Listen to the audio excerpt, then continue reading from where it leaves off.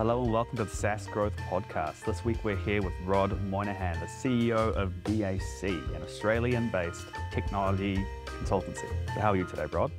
Very well, thank you, Carl. Pleasure to be here. Thanks for being here. I know it's very early for you. I'm in Finland, you're in Australia. It's an awful time gap to navigate. So again, thanks a lot for being here. Can you explain to me BAC and why it exists and what sort of challenges it solves? Yeah, thanks, Carl.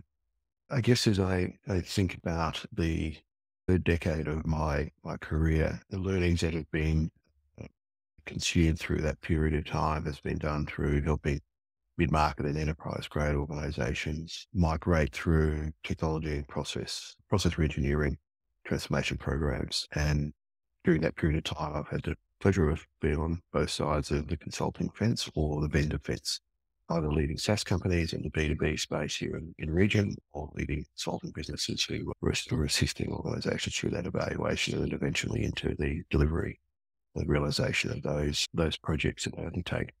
BAC was built predominantly because we saw a gap in the market, particularly around how organizations could assess singular or multiple SaaS platforms to aggregate that into a redesign of their processes and then implement that, seeing low code, no code type SaaS products. And so we formed the company about 4.5 years ago with a view that we would attack this with a predominant focus in around the go-to-market strategies of companies. In simplest terms, it means is go-to-market is obviously marketing, sales, and service and support components of how companies serve their customers, provide and provision their products. So 4.5 years on, we have some good relationships in place with technology platforms. We also architect very strong due diligence in the pre-sales components and have some strong tools there to help companies avoid risk and mitigate problems of failure, which can be quite common in large-scale transformation programs.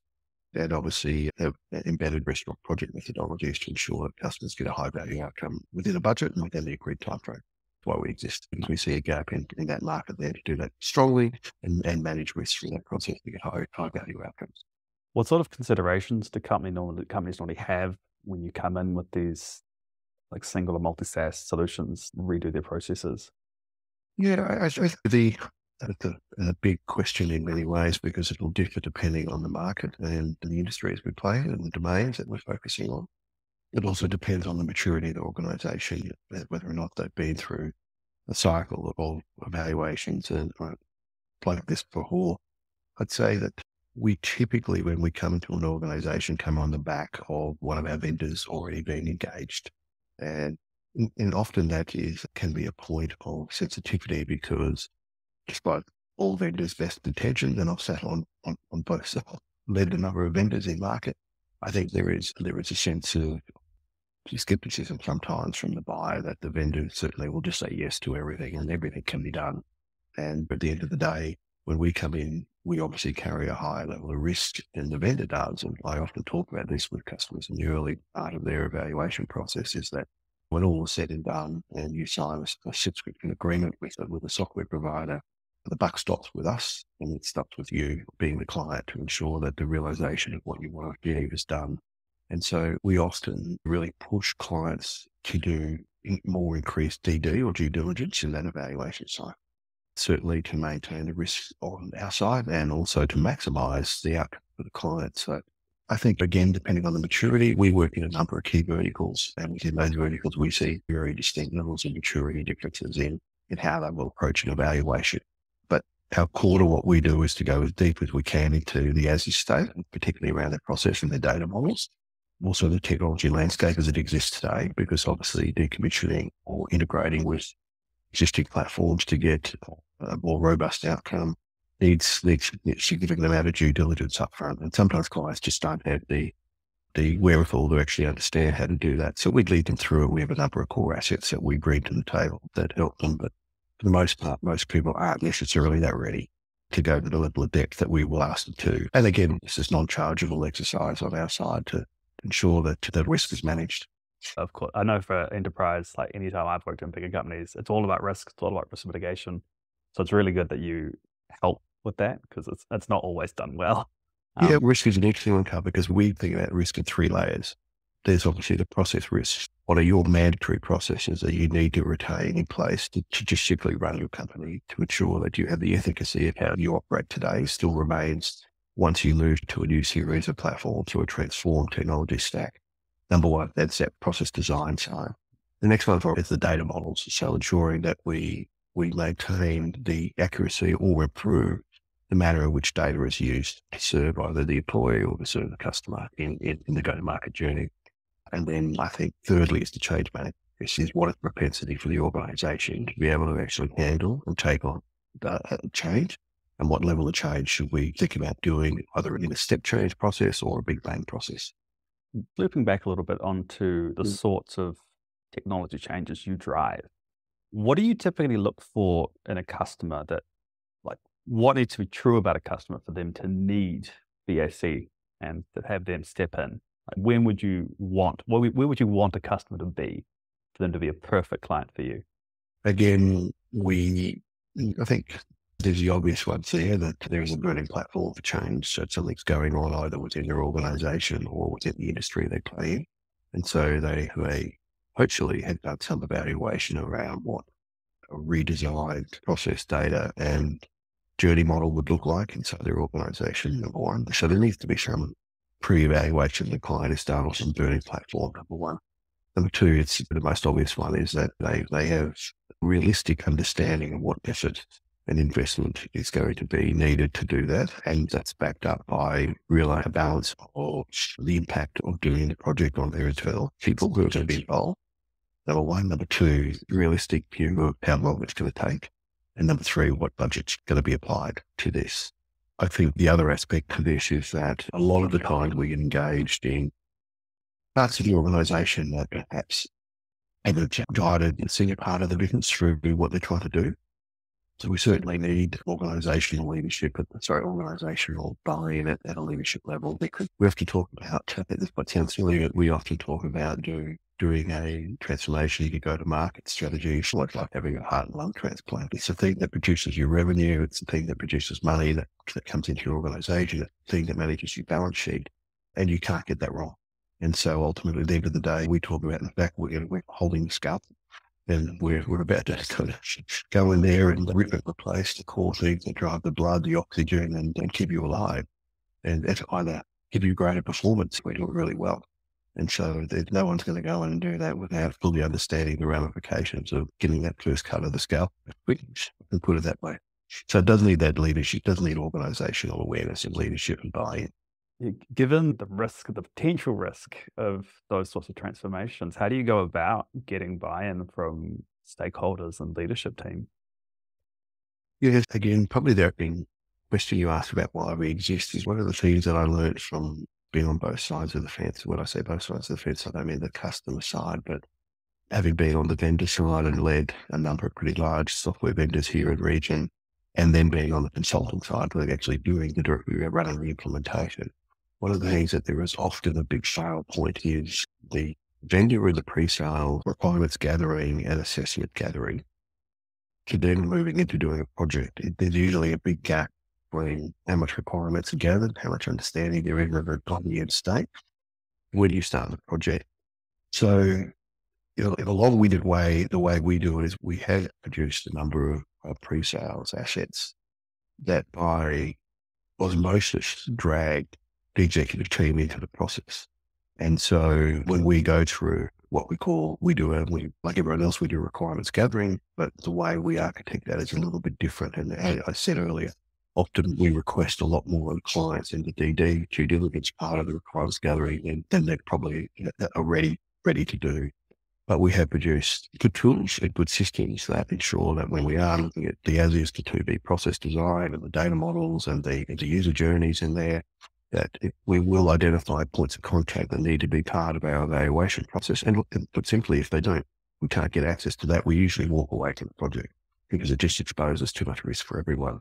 Typically, we as we go through our solution design workshops and wireframe frameworks, we identify key processes and we identify the people in those processes who need to give us data points and give us information. And so as we go through that, we assemble the right people and we assemble a very strong and disciplined outcome for them. It's rare once we get going that that don't buy in because it is quite the frameworks we use, I guess they see the value of participating. And again, to your point, if we've done our due diligence on the type of client that we're working with and their propensity and readiness for change, the tick all the boxes, normally we don't have that much of a challenge. But again, we've designed a framework that does work and does invite people into. It sounds like you guys work a lot with more non-technical people, right? So that seems to be a lot of where you end up in an organization. So you did mention low code and no code tools as part of your offerings. How does that sort of fit into the organizational change and innovations that you drive? So it's an interesting part of your open question there around the kind of non-technical people. It is interesting to think today that if I went back even 10, 15 years ago, every major transformation that took place inside an organization was led by the tech part of the business, which rightfully in many ways, part of an evaluation has to be a tech component of it. So there has to be the assessment of the alignment of new tools coming in. That alignment comes in many different ways, and I won't go into all that. It could be around security, it could be around future purpose in terms of integration component, which exists in stack. But the tech team extensively don't own the business process. And the business process is the most important one that's usually owned by the business. We respect the role of technology in evaluations, but we really target it on the business owner. I think that technology, so in my mind, is an end state. It's not a start state. If your start state is understanding your processes. It's definitely something I've said from the engineering side as well. Engineers don't invent, codify it. So we'll bake it in, Correct. But we're not the ones who actually make it up. And again, it's respectful to the tech parts of business because they play an overarching and very important role in ensuring that whatever new stack is brought in or introduced to the organization fits within the broader tech strategy. But it shouldn't be the number one reason for making a pro or negative decision on a set new tool coming into your business. Your process design, number one, and often it's actually interesting, Carl, when we take people through our pre-sales and our pre-sales framework, our process design frameworks.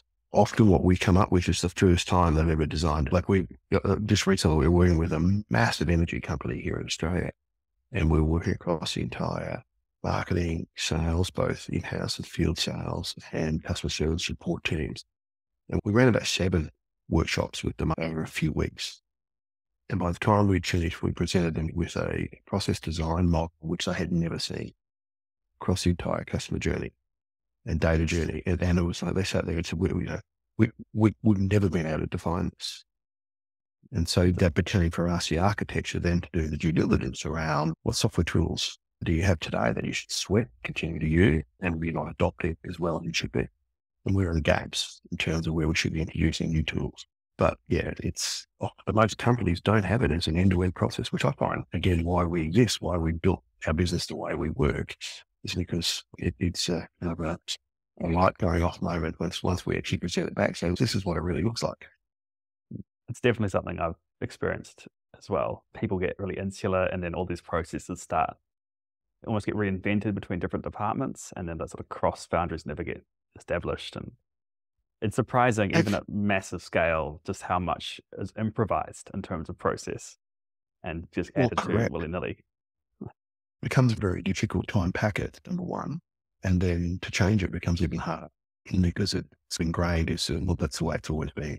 That's the way it works. And particularly to our earlier point, if the processes are technology-led, not business-led, you end up with a very different way of working.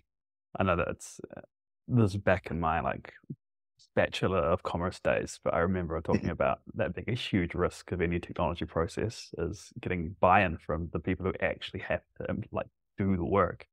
You're touching on that. We talked about the risk before, and the third tower of risk that we work on is the change management side. And I think often companies get a little bit confused between the difference between what I call people change management or process change management and technology change management.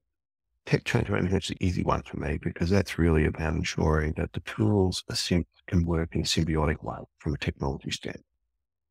The failure point for almost every organization, I'll give you multiple examples where we might get engaged to go and do $200,000-$300,000 implementation of the sales and marketing.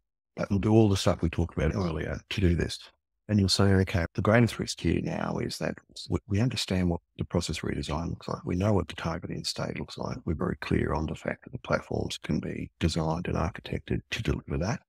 The risk we now see is adoption. So once we actually get this through the process, who's going to use it and how well they're going to use it? Because without without users using it, the target end state will fail anyway, no matter how well we build it and design it. And often when we sit with people and say, so we need to do a proper people orientation, change management program. I'm not just talking about doing training, right? That's the easy one.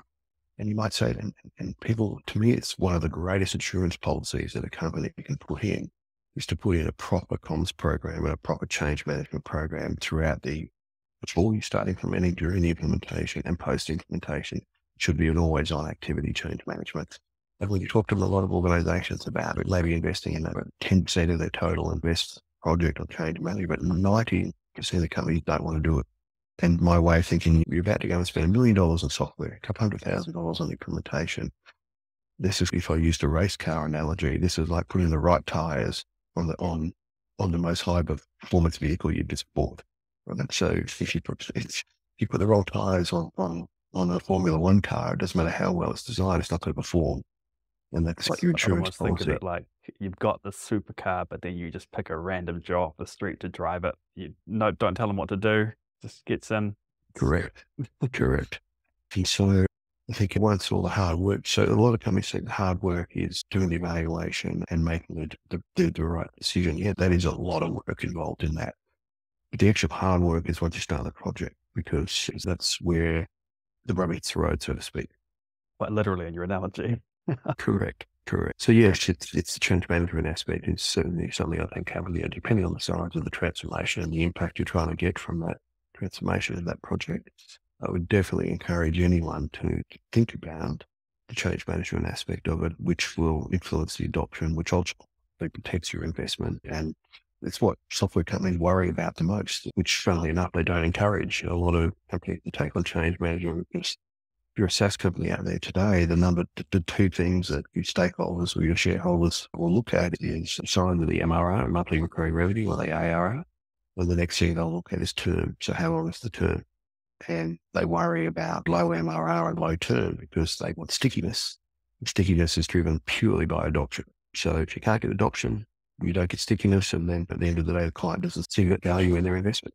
So it wouldn't be 2024 unless I asked you about AI and machine learning and how that is fitting into the work you do and this organizational change. So what sort of role has it been playing? And it was only yesterday I was reading a stat. Actually, I was randomly watched a video on the latest OpenAI release. It was quite mind-blowing around its verbal orientation and verbal instructions. But it is interesting because we play in the go-to-market space, so the marketing, sales, and customer service support. I look at those in terms of the three very unique domains that aggregate across a whole customer journey. So one's designed to get your brand out there and attract people to want to buy your services, your products, that's your marketing area. The next is your sales arm. So once someone's been converted or created some form of inquiry of interest, you then take them through a sales cycle and hopefully ends in commitment. And post-commitment, you then have someone who's using a tool or service that you have that is going to require some nurturing or support to either grow them or retain them. Each of those domains, the way I see it, have been on very different maturing journeys with AI.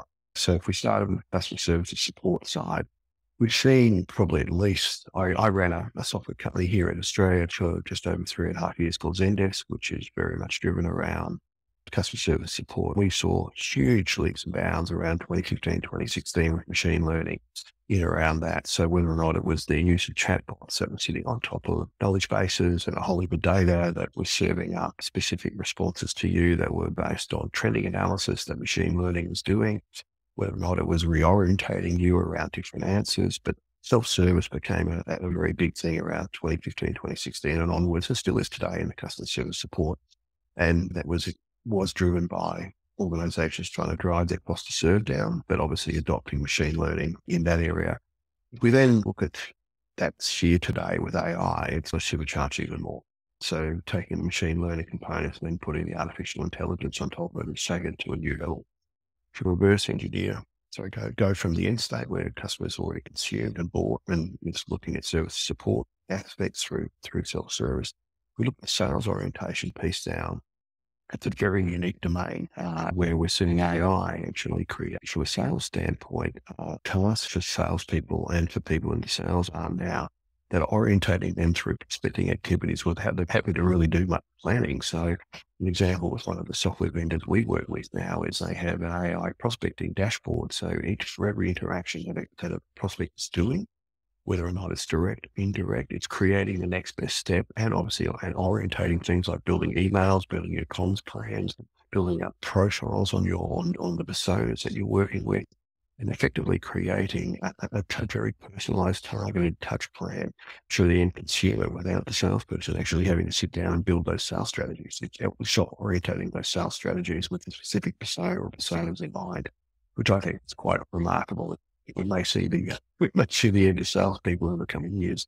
And then on the marketing side, we're all very clear what it's doing there in terms of how AI is actually creating content, how AI is self-orientated content that's specific for marketers, and also accelerating the path of actually creating marketing materials that are very specific, whether or not it's an example inside some of the tools we see. I know other tools like Adobe are doing it. You can ask them to create a layout now and it will go and create it very specifically, do the artwork, do the messaging, create the landing page and build that in seconds versus how it used to traditionally be done. And more importantly, not just looking at content within a single database, but looking at across multiple platforms to actually serve up this particular information, which it's taken away a lot of the swivel chairing that marketers would have to do to go and find content and build it previously. So AI in the area we play. Now, with me saying all of that, the reality is what we're not seeing companies. I get the sense that a lot of companies are a little confused about where to start. We're probably lucky that we play in those three domains and we can very much target into the unique AI use cases that are there. But I think there's such an overall AI discussion right now. Where do organizations start? And I get asked that just privately and personally in my everyday conversation. Where do we start, Rod? Where do we go with this? I think we're all using it in some aspect, whether or not we know we're using it or not. How important do you think, because you mentioned personalization before in regards to AI. So how important do you think it is for companies to be investing in the sort of personalization and especially the personalization that AI can bring? I think if you're not doing it, you're going to find yourself redundant. I think organizations are rapidly evolving a new way that your prospects or your customers interacting with you, and whether or not they know that it's AI driven or not, the level of personalization is getting quite significant. I think though, however, I don't know how often you get spam with emails that feel like they're trying to be personal. That you can tell that they're orientated through some sort of AI platform, but they feel quite generic at times. But I do think if you're not reaching the bar of personalization, and it's always been the case, whether or not it's AI driven or not, you've always got to reach the bar of personalization. And in particular, I think the area of personalization that I think is an area that AI plays a core role is the power of evaluation now sits clearly in the individual hands of your end user. The amount of things they can find out about your products and services online or through their own search assessments, that's where personalization becomes quite important, I think, for me, and how you can play what I call like almost a quiet digital role in the background through AI with your customers while they're, or the prospects while they're engaging with your brand or your products and services. That's where AI starts to me become quite powerful because it's working for you behind the scenes. What other strategies do you see typically employed to help with personalization? Especially because you mentioned you see those generic ones that sort of really lack authenticity, which I think is a big pitfall, right? If it's good, you don't know it, you don't notice. But if it's bad, then it sticks out. So like, how do you manage that when you're dealing with the personalization? Yeah. And again, I don't think there's an answer I can give you that will fit everyone who might be listening to the podcast, but it will vary depending on products and services and the industries you play in. I still think there's a role for human to human in personalization. I don't think we can ever remove that. I think the last human mile in a lot of interactions is very important. If you're in financial services today, let's say you're offering up either secured or unsecured lending products, pretty much go through an entire process of evaluating the lending product, signing up to it, putting up whatever the KYC requirements are, know your customer requirements for authorization to get that lending product, all the way through to completing the origination program and getting the money in your bank without talking to anyone. So certain industries there, you can do that. Look at healthcare. Just look at something like an aged care environment, which still is very important, because usually the consumer that's looking at either the various aged care options that are available usually is not the end user. It's usually a father, a mother, a brother, a sister who's evaluating where they're going to put their mum or their dad. That's got a huge human interaction component to it. But of course, the evaluation is going to be done without any human interaction. And so depending on the industry you're in, I still think some of the recommendations that I say to people around AI is just be careful around where the last human mile exists or where the human mile needs to be embedded. Because if you try to AI everything, I think you can also lose some of your uniqueness in the decision-making orientation and personalization. I think there's also, because things like ChatGPT it's so impressive now. It's very good that it's difficult to see where it's weak. And so you're investing in this technology that it's a bit of a black box, and AI and machine learning always will be. I know it's been a problem in the computer science sphere of these hidden biases getting built in and these hidden decision making that you can't really influence, and it's really difficult to codify. So I can definitely see that you don't want to, like, going 90% into AI is good, but that last little bit needs to exist. Just that sort of sanity check, human to human. But not, and I agree on the ChatGPT side. We use it a lot internally, and not only just for how we try to sort client issues or client problems, particularly around process design, but we also use it for ourselves in terms of we recently did some rebranding exercises, and we fed all our branding information, all our themes, all our messaging into ChatGPT to help reorientate some of the branding messaging that we want to do for our company. And in the space of, we fed huge amounts of, we gave our entire branding kit to ChatGPT and went through an evaluation process to ensure we stayed true to the messaging, the branding of BAC, to re-architect some new messaging. So yeah, it was a really interesting exercise to go through. But at the end of the day, it still needs to be delivered by someone somewhere in terms of how we take that to market. For example, we did this particularly specifically for a conference we were at, and we had a main stage aspect that we wanted to deliver. And that's an example where a human still had to be on stage delivering that messaging. It would be very weird the day we get an AI-driven voice on a stage just reading AI-driven messaging to an audience. But I don't know about you, Carl, but like even just looking at things like LinkedIn at the moment, I can see when something's been AI written now. It seems so obvious. Yeah, there's definitely ChatGPT has a tone that's very obvious, yeah. And it gets weird now because obviously it all learns from the content on things like LinkedIn and the internet, but more and more of that is AI written. So it's going to start trying to learn off itself, which is going to be strange. Yeah. Again, thank you for being here. Is there anything you'd want me to ask before we wrap up? Is there anything you want to dive into more deeply? Not necessarily. I think my kind of summary from today's conversation is continue to emphasize the importance that technology is not a start state. I think the start state is understanding your business and the processes you're trying to deliver, and understanding the end state of the impact you're trying to get with the project and the investment that you're going to put in. And then I would emphasize again before we close out the importance of any major transformation program that you have your key buy-in, but you also have a strong understanding of the change management exercise that you'll need to go through during the evaluation, during the project, and post-project go live. I think thousands of projects in 20 plus years, seeing the good, the bad, and the ugly of these programs. They, for me, they sound like very simple things to take away, but they are fundamental to the foundations of success. Again, thanks for coming, Rod. So this is Rod Moynihan. So where can people reach you, Rod? You can reach us through the bac.co, which is our website, and anyone that's interested to do that. Or email me on moynihan@bacpartners.com.au, or ping me on LinkedIn through my Moynihan handle in LinkedIn. Awesome. And thanks for coming. And for everyone else, we'll see you next week.